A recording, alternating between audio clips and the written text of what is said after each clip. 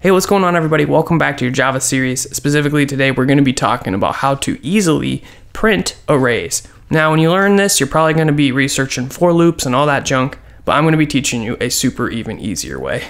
So if you just need to get the value of an array, check it. It's going to be easy. But first, you got to check out our sponsor. Pramp is a free mock interview platform where you can develop your technical interviewing skills. Practice coding with live execution of all major programming languages to solve real interview questions. Interview types include data structures and algorithms, product management, behavioral interviews, system design, front-end, and data science. I've personally used this service to successfully crash course for a software engineering interview. Lots of people are having success getting positions at companies like Amazon, Google, Twitter, and more. Check it out. I'll leave a link for you guys in the description. All right, so check this out. If you try to print this array, you just throw grades in here. Watch what happens. What is this mumbo jumbo? That's not what I wanted. I wanted this information. Well, it's actually really easy to do that. All you have to do is use this code right here.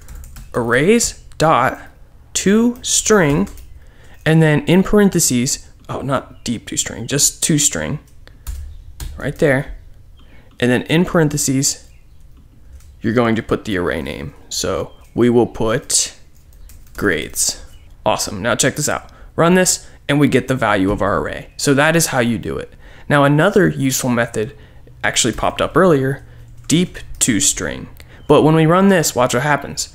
Nothing, we get an error. That's because deepToString is actually for arrays of arrays. So check this out, I'll show you guys real quickly how to do that. If you add another square brackets to the data type over here, we can actually make some of these arrays themselves. So here's an array, and here's an array.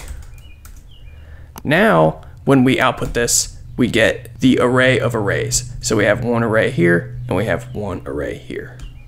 If you just did the toString, watch what happens. Run this. Again, we just get this stuff right now.